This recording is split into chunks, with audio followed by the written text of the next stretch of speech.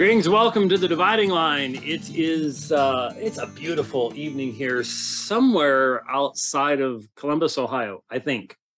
I know I'm in Ohio because, well, when I drove across the border, a couple things happened. First of all, I remembered back to the late 1960s, early 1970s, which many of you in the audience can't remember that. And I remember that Ohio was our bad luck state. Each summer we would drive from Harrisburg, Pennsylvania to Kinsley, Kansas to be to visit my grandmother. And my dad would help her with all sorts of stuff. Work on her little house that she had and stuff like that. And if we were going to have a problem, because we were dirt poor, and if we were going to have a problem, it was going to be in Ohio, a car problem. And that's where it always was. So we considered Ohio our bad luck state. So I was thinking about that as I crossed the border. The other thing that I noticed, I'm almost tempted to call the Ohio road department, highway department, I don't know what they call it here in Ohio, just to say thank you. Just to say thank you. Because I'm sorry, but I was stunned to discover that the I-70, which back in the days when I was driving as a kid was a pretty nice road, isn't much of a nice road anymore. And especially in Indiana and Illinois, it's almost as bad as the I-40 in New Mexico, which is a cow path. Okay, I mean, wow. New Mexico is, wow, third world country as far as roads are concerned. And Illinois was pretty much the same as far as I-70. I mean, just potholes, and you feel it a whole lot more when you're 44 feet long, okay? And getting onto the bridges and off the bridges, just throwing you all over the place and beating you up like anything. As soon as I crossed the border into Ohio, smooth roads all the way. Really impressive. I was very impressed. And then I got here to this campground. I've not been to this campground. I'm starting to visit some campgrounds multiple times, getting to know the people and, how to get in and out. And that's sort of nice to know. So I pull into this one. It's a very treed, there's lots of big trees, not little trees. Sometimes you can tell when they've been planting them. These have been here a while. These are big, big, big trees. And it's beautiful and it's cool. It's 69 degrees right now, which is really, really nice, but not raining or anything like that. And I walk into the register place at the KOA. They have these little stores. And some are really, really little, and some are rather extensive. All depends. Well, it was like driving in. It's like I found where time froze in 1969, maybe 1968. Everything that they were selling was tie-dyed, as you can see from the shirt that I bought. Tie-dyed T-shirts and sweatshirts, and they even had some really nice like ladies pajama bottom type things, really loose fitting and really super soft, and stuff like that. And they were tie-dyed. And I even said to the lady, I said, I was thinking about maybe getting, this for my wife. And then I said, that would be really stupid. And I mentioned that to my wife, and she said, yeah, good call. Wouldn't touch that with a 10-foot pole. So anyway, it's a nice little spot we're at here. I have a huge day on the road tomorrow, over 8 hours driving. I don't know how I did that. Sometimes I get on the road and then I figure out where I'm stopping. It's like, how did I do that? I don't know. It'll be a big one, really tiring. But that'll be the last stop, because from there, I'm just driving the truck. In fact, very thankful that we've arranged with one of our supporters, one of our friends, to work with them to get me in and out of the area where the G3 conference is, because the hotel The hotel we're staying at, it does have a small parking facility. And the clearance for the parking facility, 6 feet 2 inches. 6 feet 2 inches. In other words, if you drive a Mini Cooper, you and then you can walk bent over, you can park there. But if you've got like a man's truck like I do, yeah, no, that ain't happening. So one last little comment before we get into the good stuff for the program today. I laid down, took a brief nap this afternoon once I got here, and I get up and someone has pulled into the spot next to me, and I'm not sure if you should feel embarrassed, like the ladies, you know, when two ladies show up and they're both wearing the same dress. But I look over, I'm looking over at them right now, at the slot next to me here, and it's a black pickup truck. I've got a black pickup truck. It's not the same make, but black pickup truck, and the identical unit that I have. I mean, down to the model number. It's the exact same unit parked right next to me. So we're twinsies, but we don't know each other. I may have to at some point jump up and run over and close the window on that side, because they just had visitors show up, and I have a feeling they're going to be like doing a cookout and stuff like that, you know, within 5 feet of the window. So we may take a commercial break, or just go, okay, hold on a second, and I close the window so that we don't have that interruption. But anyway, all right. Before we talk about a lot of stuff that's going on in the world today, I was thinking about when I was in St. Charles, a friend of mine was asked me a question about the phrase "the Son of Man." Now, he had asked me this a few weeks ago, and he had said, "This is how I've always understood Son of Man," and he then mentioned that, you know, that's a reference to the humanity of Christ versus Son of God, which is in reference to the deity of Christ. And I'm like, nah, it's a lot more complicated than that, actually. And somebody else addressed, you know, sent him to some longer expositions on the subject. But it reminded me of the fact that you can have really smart people that can believe some really dumb things. Bart Ehrman is a smart guy. Everybody knows he's a smart guy. But Bart Ehrman is one of those people that says that he believes that the Son of Man in Jesus' teaching is a eschatological figure, and that it's not Jesus. And I remember the first time I encountered that idea, that this was a third person reference, and Jesus does refer to the Son of Man in the third person, but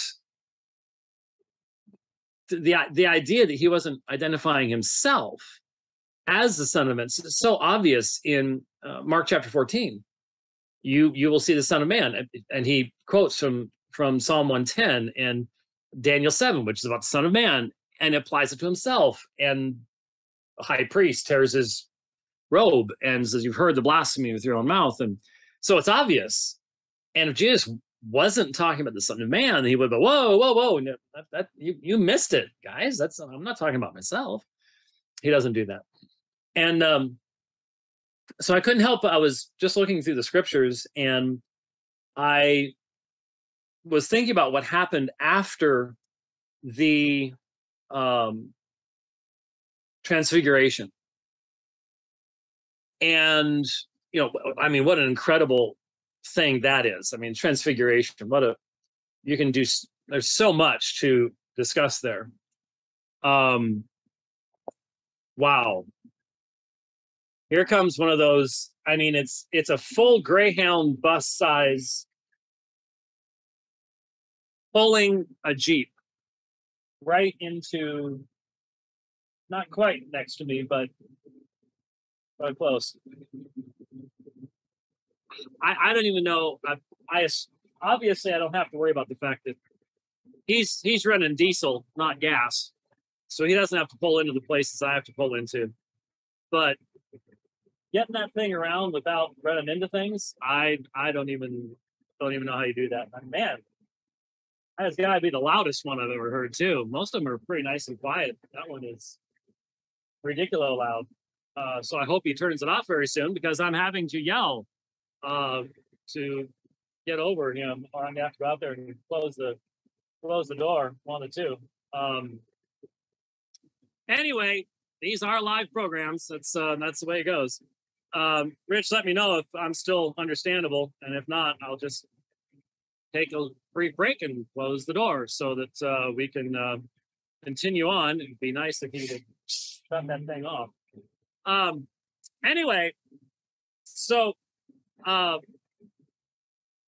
was looking at Mark chapter 9, the Transfiguration, and the story that is told there. We've done some discussion about that. You know, what does Moses and Elijah represent, and things like that. It's fine. Okay, good. It's an amazing microphone. I mean, I can barely hear myself thinking. That thing is so loud. And if you can still hear me over that really ultimately annoying, massive thing, that's astonishing. I can't believe it. But anyway, in the Transfiguration, who's Moses and Elijah, what they represent, and you know, they both were translated, and you know, law and prophets, and there's all the other stuff that you can look at in the Transfiguration. But then in Mark 9:9, and as they were coming down from the mountain, he gave them orders not to recount to anyone, thank you, what they had seen until the Son of Man rose from the dead. So this is part of what's called the Messianic secret. The fact that, you know, Jesus understands that there are important things that the apostles are going to see and hear during the ministry that are going to take on really special meaning only in light of the crucifixion and resurrection. And so he gave them orders not to recount to anyone what they had seen until the Son of Man rose from the dead. Isn't that pretty obvious who that's referring to? Yes. And they seized upon that statement, arguing with one another what rising from the dead meant. Not who the Son of Man was. They knew who he was talking about. What does it mean that he would rise from the dead? Because in their mind, the Messiah could not die. Not recognizing the differing roles the Messiah would take, and his first coming and his second coming. And they began asking him, saying, why is it the scribes say that Elijah must come first? And so you see, there was a very strong tradition amongst the Jews at this time regarding the nature of the Messiah, the ministry of the Messiah. And there was a lot of speculation, of understanding of what the ordering of things would be. And they had the prophecy there in Malachi about Elijah.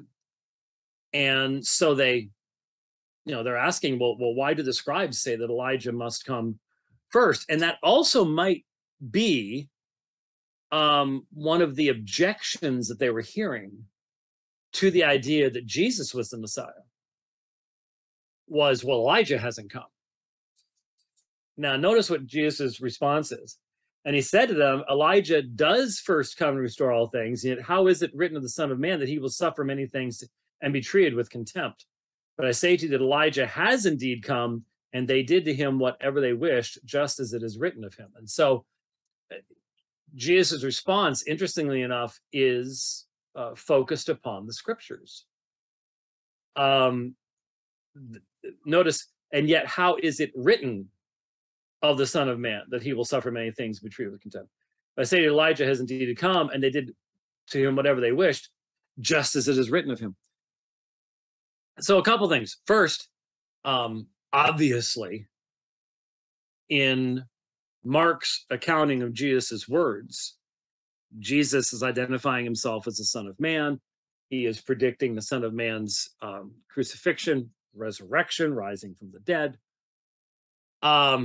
And he is well aware of the what we would in an essence call the eschatology of the day, and the ordering of things in as the scribes and Pharisees or whoever else understood the coming of the Messiah, the roles of the Messiah, and things like that. But in the midst of that, and the importance of Jesus as the Son of Man, the vital importance at the end of the Gospel of Mark, and this one of the things, like whenever you hear anybody saying Mark has a low Christology, you're talking to somebody who has a low understanding of Mark. Anybody who says Mark has a low Christology has a very low understanding themselves of the Gospel of Mark. That you may not want to say it to them in that way, but that's the reality. Because you get to Mark chapter 14, and just as in John, there's a crescendo. The crescendo in Mark is found in the trial. And Jesus's conflation of Psalm 110 with Daniel 7, that's his confession. That is in Mark what Thomas's confession is in John. You know, my Lord and my God. Here is Jesus taking two of the most pregnant, messianic exaltation texts and applying them to himself, which you can imagine scribes and Pharisees looking at this beaten man, and you take the most exalted texts about who he is. Craziness. But that's what you got. So you have all of that, but then in the midst of all of that, you have this, and I honestly think we sort of skip over this. Maybe it's because we are really accustomed to reading all of it. If you grew up in the church, you've heard this over and over again. But there is so much in the Gospels that reflects for us and teaches us what Jesus's view of the Scriptures was, and therefore, for any follower of Christ, it should be rather simple for us to go, if he rose from the dead, his view of Scripture needs to be my view of Scripture. Scriptures cannot be broken. They are God speaking, et cetera, et cetera. Just needs to be sort of reflexive on our part to do that. And but how is it written of the Son of Man? Just as it is written of him. The prophetic witness to Jesus as Messiah, to his nature as the Son of Man, to his work as being crucified and rising again, and the accompanying prophetic aspects. It's in Mark, it's in Luke, it's in John, it's in Matthew, it's everywhere. You cannot even begin to and so it strikes me, it really strikes me that and I didn't pop these up, but Brandon Robertson, the homosexual quote unquote minister, you know, we've talked about him a number of times before, his launching into apostasy over the past couple of years. If you go back in the archives of this program, you'll see 6-7 years ago, I did a review of some of the things that he was saying at that time, and this is not some prophetic thing, but from the start, because at first he tried to be Orthodox, he pretended orthodoxy, he confessed orthodoxy. I don't know what it was about it, but from the start I said, give this guy 5 years and he's going to be so far out in outer space, it's not even funny. And it's been 6 or 7 years, and he's so far out in space, it's not even funny. There's no question about it. But he this week said something along the lines of racism is sin. Jesus was a racist, but he repented. And you know, he says these wild things. You know that on every single cardinal doctrine that he has collapsed, and he has to, because if Scripture is what it says it is, if it is consistent with itself, then he knows it condemns his lifestyle, his orientation. He knows that. And so you have to fundamentally, in the most basic ways, deny the consistency of Scripture. And if you don't have a consistent Scripture, what theology do you have? He also said this week that penal substitutionary atonement was one of the greatest, how do you put it?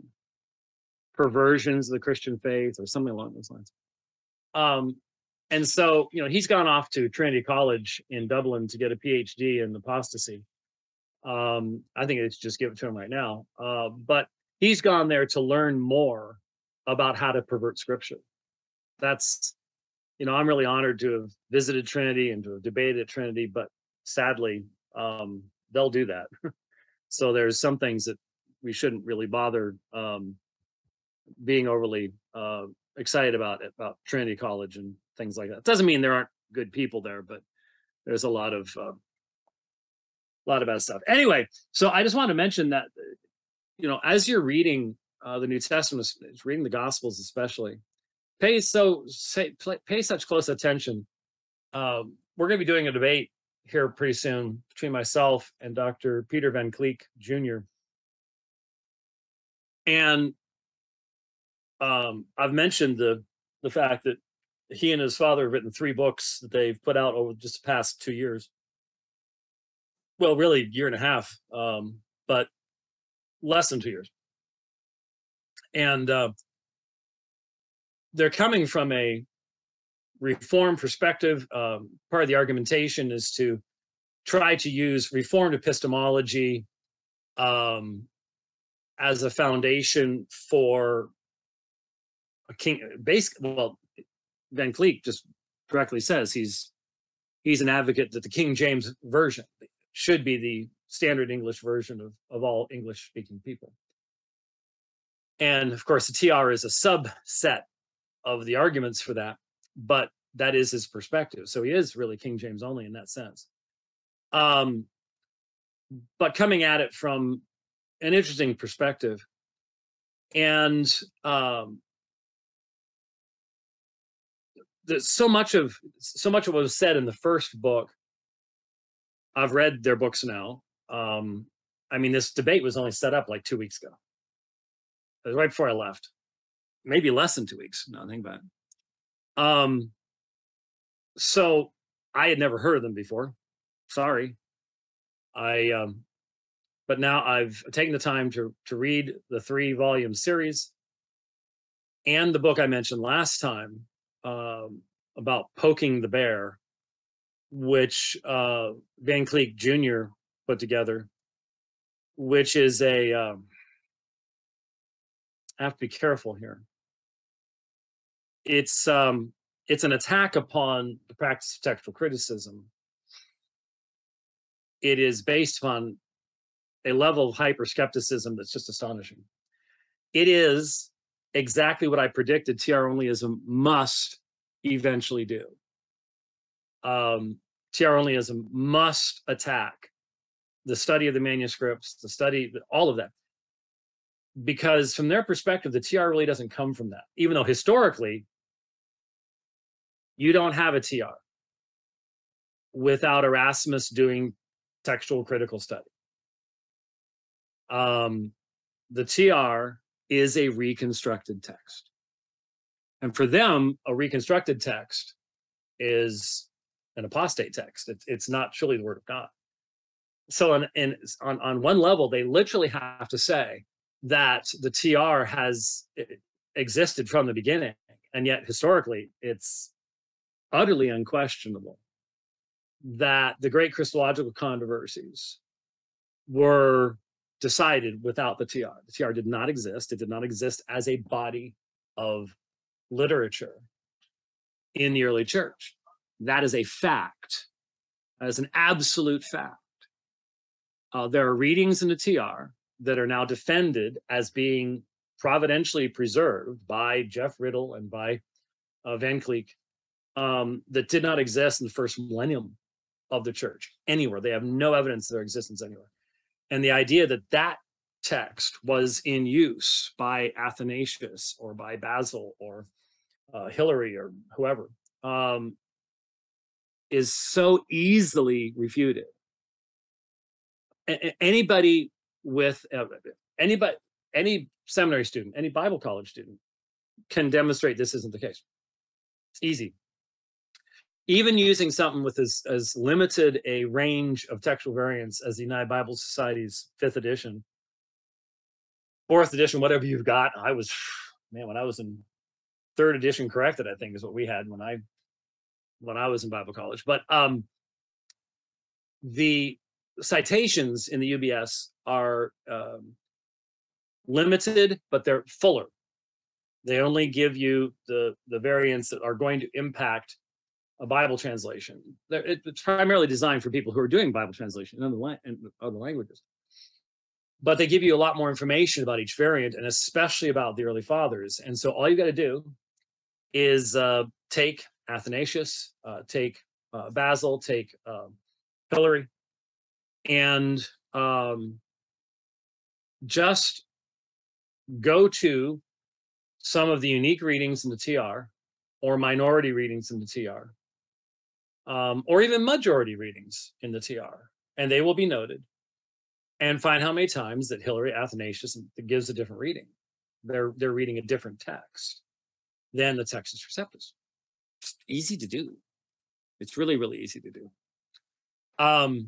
So what I'm going to need to do for about 30 seconds is my dear neighbors have fired up a cooker right outside my window. My windows are open. So before my smoke alarm goes off in my unit here, we are going to just go grab a soda.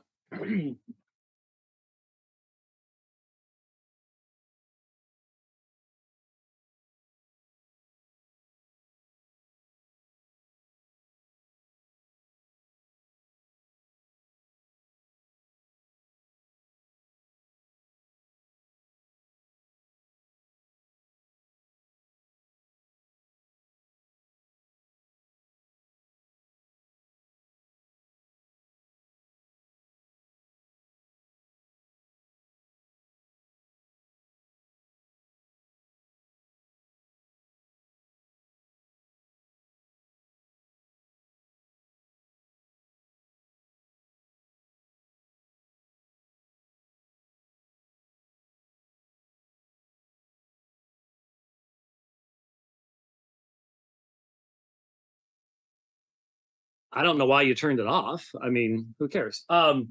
Yes, another big, huge. Now this one isn't quite as big as the other one. Just pulled him next to me, but it's quiet. It's nice and quiet. The guy needs some engine work. That's just all there is to it. But yeah, you can see they're pulling their vehicle behind them. I'm really not sure how that works. I get it. I just do it opposite. My vehicle pulls this. Instead, there's that's 2 engines to maintain and everything else. But yeah, I've said it. I'll repeat it one more time. As I look around here, even right now, I can see 2 units right, much smaller than mine, much smaller than mine, tiny. You couldn't stand up in them. And then you've got these beasties. So I'm in the 35 to 40 percentile. So if you've got small, medium, and large, I'm in the lower end of the medium size. I've been to enough parks now. When I get back on, Lord willing, I finish this trip off without destroying this thing. I'll have pulled over 20,000 miles since we got it. And so I've got a fair amount of experience now in these places in looking around. And yeah, I'd say we're between 35 and 40% percentile somewhere, maybe a little bit lower than that. Anyway, that's where we are. So yeah, this is the time when everybody's pulling in, and this would be the time if you wanted to do mobile home RV park evangelism. You set up a table out there with a telescope and some tracks, and a telescope would not do anything in this park. It is heavily wooded. You can't see anything, unfortunately, but in many places you could do that. It'd be a lot of fun. Okay, what world were we talking about? I'm sorry, I just saw the smoke heading my direction. I didn't want the fire alarm going off. Hey, road trip DL, man. Road trip DL. We just have to be thankful that they've got decent Wi-Fi. Well, actually, we're on cell, but they've got good cellular coverage here, and so here we are. So we get to keep doing this type of stuff. Anyhow, all right, where were we? We were talking about the upcoming debate with Dr. Van Kleeck, and the fact that I have predicted for a long time that really the only consistent way for the TR only guys to do what they do is to simply establish their text and to attack the practice of textual criticism, even though their own text has its own history. And it is a recovered text. It is a reconstructed text. And Erasmus engaged in textual criticism. And so it's an incoherent system. But like I said, this book really demonstrates that, from their perspective, everything that has happened since 1644 or so has been irrelevant. It's just been irrelevant. All the papyri, all the major finds have no meaning whatsoever as far as the actual text in the New Testament is concerned. But what got me onto all that was that, Dr. Van Kleeck says all sorts of things I completely agree with. Where we disagree is not that the scriptures have been providentially preserved. In fact, I was listening, I got a ride in this afternoon inside. My bike is 5.5 feet that way. I listened to an interview that Dr. Riddle did with Dr. Van Kleeck, and Dr. Riddle talked about people who oppose the providential preservation of the text. It's not a matter of opposing the providential preservation of the text. It's opposing an ahistorical, incoherent, circular definition of what has been preserved over against a historically demonstratable way of understanding what has been preserved. So I'm looking forward to the debate. It will be interesting. Dr. Van Kleeck did his PhD at Liberty, but he also went to Westminster, and so it'll be an interesting evening. It'll be very useful. It's also interesting is that Dr. Van Kleeck claims to be an apologist. Now, I've not seen any of his apologetic work, but it is right there that, to me, there's where the issue is. You can't take his position into the debate format with unbelievers because it requires you to embrace certain presuppositions, and we're not talking about presuppositions as in you were created by God. If you're dealing with people who have another authoritative text, I just don't see how that TR only position can survive. But anyways, we will see, and I'm thankful to Chris Arnzen for putting this together. And I'll be perfectly honest, I don't even know which day next week it is, but I'll figure out when I get there. Right now, I need to get to G3 and do the G3 thing and Once that's done, then I can start thinking about that. And then once the debate's done, then I've got the Zoom drive back to Conway, Arkansas, and we've got the church history class. I'm really looking forward to that. I mean, the students are great, and the fellowship is great, and so I'm going to be pretty blasted by the time I get home, but it will have been a great experience. It's really, really great. Okay, let me get to my things here. Did you see the video Matt Walsh was on with that guy? One of the popular guys, I've forgotten his name. MacArthur's been on with him, and lots of people have been on with him. Ben Shapiro. And Shapiro asked about the differences between Catholics and Protestants in regards to salvation. And I was once again reminded that there are such things as common grace, there is such thing as natural law. That doesn't mean that it exists separately from God's revelation of what its meaning is, but it exists because we live in God's world and we're made in God's image. Therefore, there is natural law. God has written his truth upon our consciences in the way that we have been made. And so someone like Matt Walsh, who is a Roman Catholic, can make natural law arguments. And, when you're dealing with something as wildly absurd as transgenderism and the denial that we can even know what a woman is, doesn't take all that much effort to demonstrate the absurdity of these things. But that doesn't mean that you have a regenerate mind. And that doesn't mean that you understand spiritual things. And a lot of people get confused about that. They see a Roman Catholic saying true things, and you don't recognize the difference between saying there are Mormons who say true things. There are Jehovah's Witnesses. There are Muslims who say true things because we live in God's world.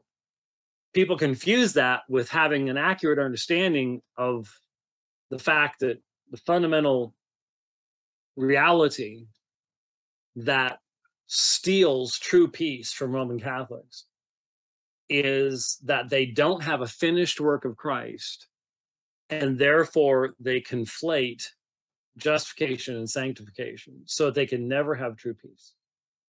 Can never have true peace if they're trusting in the Roman Catholic gospel. Like I said, I hope and pray that there is a large number of Roman Catholics that aren't trusting in the Roman Catholic gospel. But if you saw that Matt Walsh thing, it sort of, caught my attention along those lines. Also, since I was in Illinois, I was reminded of what's going to happen January 1st. I'm not sure that I'm going to want to drive through Illinois after January 1st of 2023, because if you are up to date, you know that the left in Illinois, the Communist Socialist Party, sometimes called the Democrats, has passed a law that basically it does away with money bonds, with bail, and the list of things where you will now be arrested, charged, told to appear for trial, and then simply let go without any bond includes second-degree murder, almost every form of robbery and theft and property damage and assault, and basically, if you don't kill somebody, you're going to be arrested and let go. Now, right now, we're seeing exactly the crime rates in Chicago, Los Angeles, Portland, Seattle are through the roof. And the reason for that is criminals now know nothing's going to happen to them. Nothing's going to. Between George Soros utterly corrupting our legal system by using his money to put traitors in the positions as attorney generals and the people in charge of enforcing the law and bringing charges. He's used his money to buy traitors to put into these positions. And so it's self-evident that if you are a law-abiding citizen, you're not a criminal. You're not a danger to the people around you. And if someone breaks into your home and you defend yourself, you're the one that'll end up in prison, not the criminal. The guy breaking in may already have murdered 3 people and has been let go. The man that killed the jogger a couple of weeks ago, the mom, the teacher, who had served, had been given a 20-year prison sentence for rape and kidnapping before. Same type of situation, except they're not even going to bother with the prison sentence part. These people will just simply be let loose on the population. And this is what you do when you want to destroy a nation. And that's what they're doing. They're destroying the nation. They are completely overthrowing law. And I'll just be honest with you, we're going to have to do some discussion about this pretty soon. But it's interesting to me that many people who only a few years ago, now there's still all sorts of folks, you even mention theonomy and they lose their minds, and they will never be corrected. They cannot be corrected. They know what theonomy is, and if you don't believe that, then they think they can define it. Okay, I can't deal with those folks. Believe what you want to believe, whatever. But there are just a lot of my fellow believers who are starting to realize, if we leave law to civil cultures to just come up with, if we actually don't believe that God has spoken with clarity as to what is true, what is honest, what's just, we're left in a real mess, especially when the world becomes secular. I mean, these people are literally going to make laws that are going to say that we have to celebrate transgenderism, or that we have to support same-sex marriage, and denigrate what is good and true and honest and just in our own families and with our children, our grandchildren. And man, that's a real mess when you leave it up to man to define law. Yeah. And a lot of Christians are going, man, I wish we had something we could give in its place. And it's like, well, we do. And I just, I've said before, the first time I ever heard about theonomy, I was in seminary, and basically, Westminster Seminary was saying bad, bad, bad. And so, okay, bad, bad, bad. And if they said, well, theonomists believe that you're justified by keeping the law, and theonomists believe that little children should be, beaten to death at the city gate and all this kind of stuff, then it was sort of like, well, okay, it must be. But of course, that's not what it was about to begin with. And now that we are living, see, back then you could get away with the myth of neutrality. You could, the state, at least here in the United States, wasn't coming after us yet. Now we realize, you know what? The state needs to be under we need to be able to say, the state, you're going to be judged. And that means we need to have a standard by which to say that. And that's causing a lot of people real issues and problems, because that sounds like that theonomy thing, and it is. That's really all we're talking about when we talk about theonomy, is that God's law was never meant to save, was never meant to justify. Um, it can never do any of those things, but it does. The promise of the new covenant is, I'll write my law upon their hearts. Well, what law was that? What law could that even refer to? And what we're talking about is the fact that God has revealed what true justice is. And man, we need to be able to tell people what true justice is. But the vast majority of evangelicals can't even comment because, well, we can only talk about that spiritually.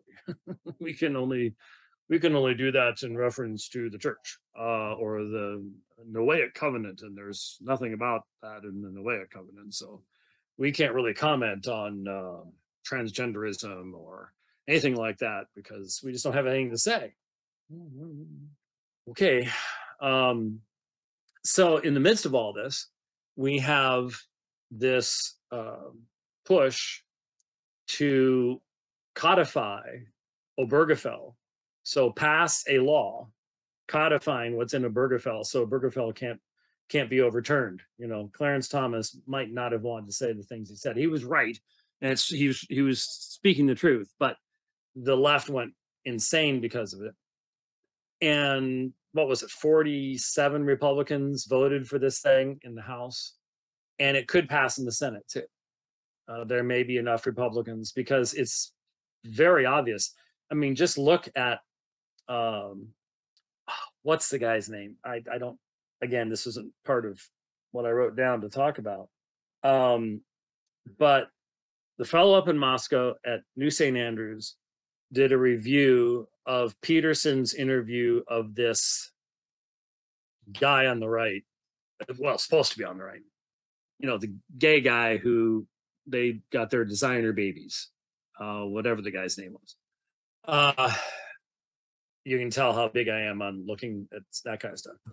And so, by the way, and I think I mentioned this on Twitter, I was a little slow to get to this, but you want to listen to that. You want to listen to that review of the Peterson interview with that guy on quote unquote gay parenting. It was devastatingly good. It was clear, it was insightful. It cut to the heart of things. And so I'm slow in saying, yeah, take the time to listen to it. But it did a wonderful, wonderful job. I highly recommend it to you. Track it down. But, you know, I'm not a Republican.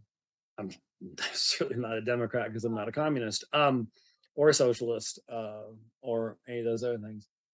The Republicans are not conservative enough for me. Haven't been since the 90s. I left the Republican Party because, you know, when I was like 18, I just missed voting for Reagan the first time. But I left the Republican Party because they were already giving money to pro-choice candidates, and I wasn't going to support that, and I couldn't do that. And so I'm on the dreaded independents. And when I look at what's going on today, you know, I look for the people who have recognized the importance of worldview, and that there is a massive divide between the anti-human destructive secularism that of course is the religion of the left, but is likewise the default position of most people on the quote unquote right. And so if you've got 47 Republicans that can vote for the profaning of marriage, they don't have a meaningful worldview. They have the same worldview as the left. It's just in slow motion. It just doesn't want to go as fast. And they're not going to conserve anything. They're not going to be willing to fight for anything. And so that's just the reality of what's going on. You look at any Republican senator in the United States Senate right now that would vote to codify Obergefell. These people are not our friends, and you're not going to be able to look to them to save us from anything. So it would be, yeah, fascinating if you could actually get these people to speak directly. I just happened to glance down. This is sitting on my screen, and I don't think, yeah, I haven't refreshed my Twitter screen. So capturing Christianity, and you'll notice he just loves throwing out all these little tweets about, I'm looking at the Marian dogmas, and it's like, oh, come on, guy, get serious, get serious. And here's one from an hour ago, and so probably about 2 hours ago now. Christianity would be a lot easier to refute if it entailed fundamentalism. I don't even know what that means. If you mean fundamentalism as in some type of closed-minded, King James only, I'm going to preach 10 sermons in a row on why wearing dress pants, pantsuits will send women to hell. I've heard those sermons when I was a kid, so I know it's out there.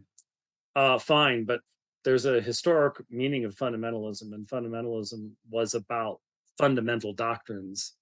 And outside of some of the eschatological stuff they did include in the fundamentals, it's like, virgin birth, resurrection, creation, the Bible is word of God, stuff like that. So, there are a few people that can do the one sentence, really pithy stuff, but most people just faceplant when they do that instead. So there you go. Just a couple more things here that I was noticing today. I wonder, I don't know if you saw the tweet. I retweeted a graphic of it because, of course, I'm blocked by Matthew Barrett at Midwestern Baptist Theological Seminary. But there were a number of pictures, one including, the Aquinas' Summa Theologica, and then there were pictures of Roman Catholic authors on the thought of Thomas and stuff like that. And I just kept remembering some of my Reformed Baptist friends only a few months ago saying, "Yes, that has nothing to do with Thomas. It's just, they're overblowing that." And now just follow Credo Magazine and Matthew Barrett, and it's all about Thomas. It is all about Thomas. And I just wonder, Midwestern, isn't that, Spurgeon College? Isn't there a bunch of stuff? In fact, I looked at their Twitter feed, and, they've got this thing where you can get together and people read Spurgeon sermons, and that's great. You don't see somewhat of a contradiction in emphasis between Spurgeon and Aquinas? I just wonder how many people who have donated to Midwestern and donated to the Spurgeon stuff and things like that. I wonder how many of them are aware of the fact that Matthew Barrett has taken that program, and the emphasis now is not exegesis, it's philosophical theology. It's let's give people scholarships for writing papers like Thomas Aquinas would have written. I wonder how many are aware of that. Is that really an appropriate direction for a Southern Baptist seminary? I wonder. I'm not a Southern Baptist, so I can't say, but I know a lot of Southern Baptists that listen to the program, and doesn't seem like it's there's a real contradiction there. There's a fundamental contradiction there, and so there you go. One last thing, I guess. Looks like I have just enough time to do this. We'll covered everything and touched on everything. Stephen Knowles tweeted, "You can't actively deny the Nicene Creed and be said to worship the true God." Okay. I agree that's true. But my concern is that we understand why it is true. I believe it's true, but we need to know why it is true. Because if you simply make the statement and you don't explain the foundation, then it's really just an argument of authority. Just believe this. But why is it true? And this is central and key to everything we're facing today. Central and key. The Nicene creedal statement, not the canons and decrees of the Nicene Council. And that's some of us make that appropriate distinction, and many people don't even know it's a distinction that needs to be made. It is ironic to me that many of the people who are so up in arms these days couldn't tell you what the sixth canon of the Council of Nicaea was. Their life depended on it, or why it's relevant. But anyway, why is the Nicene symbol or Nicene theology, the fact the Son is fully God, not derivatively, not only representationally, but as to his being, eternally God? Why is that true? It is not true because Nicaea said it was true, because it was true before Nicaea, right? We can point to Ignatius in 107, 108 AD, giving us just as high a Christology as Nicaea, just as high. Letter to the Ephesians, he gave you a Christology of Christ that is equal to Chalcedon. He did. Look it up yourself. Hypostatic union, two natures, everything right there. Long before Nicaea came along. So Nicaea did not make something true. The truth of the Nicene Creed has always been found in its fidelity to the scriptures as the Word of God. That is the only reason it's true. That's not why it's true for a Roman Catholic. And it just seems that a lot of my friends watched the debates that I did with Jerry Matitix and Patrick Madrid and Robert Sungenis and Mitch Pacwa and all these people over the years. And they watched and they, ooh, yay, but didn't seem to really enter into what was being said. Because that's what I was saying all along. And what Rome was saying, what they were saying, is the Nicene Creed is true because the church says it's true. It has an authority because it is an ecumenical council. And once you subject scripture and no longer have sola scriptura, reject scripture's self-authentication and subjugate it to external authority for verification, that is the church,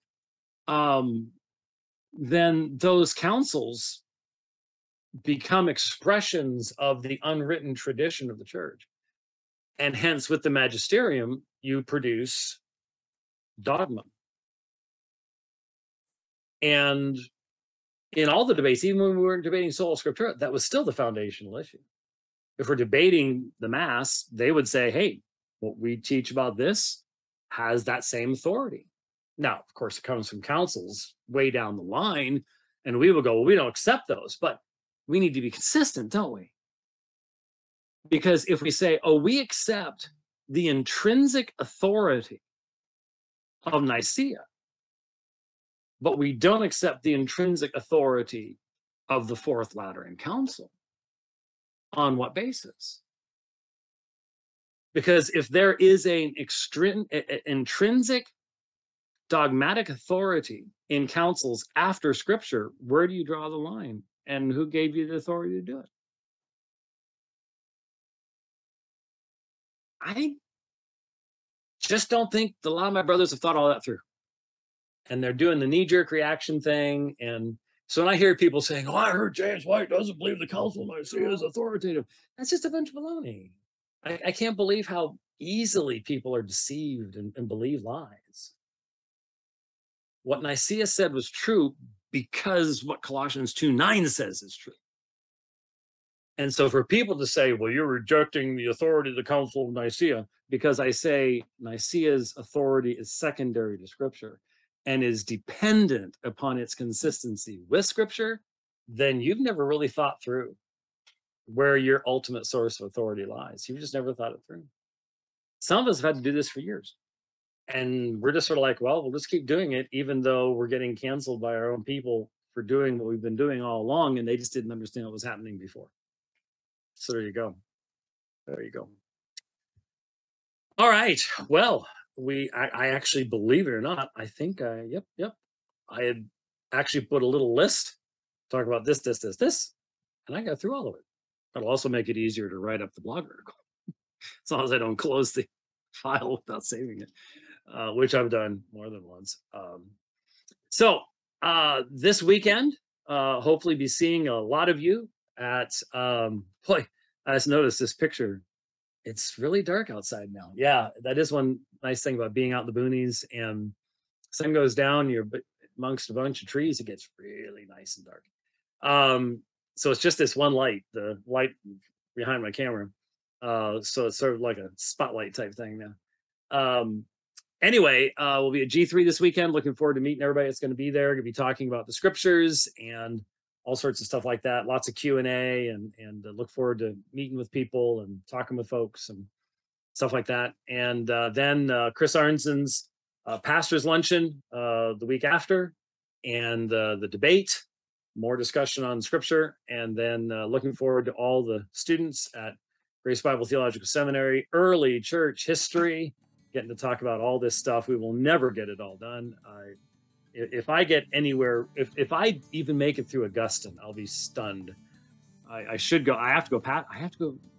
We've got to get through Chalcedon. Got to get through Augustine. I'm not sure, but there's so much even after that. Yeah. Anyways, that's the problem with intensive classes, and I don't live in Conway, so that's sort of how it goes. But really looking forward to all of that. Thanks for listening to the program. Hope it is, as always, I hope it causes you to think things through, and maybe gives you an hour to where you're not having your IQ sucked down lower by Twitter. Raise the level of consideration a little bit. So please pray for me as I travel tomorrow. Oh, there, I just saw Dave Rubin. Yes, sorry about that. That was 14 minutes ago. But I don't know. I looked on my phone and didn't see it, but I still don't see it. How weird is that? Okay.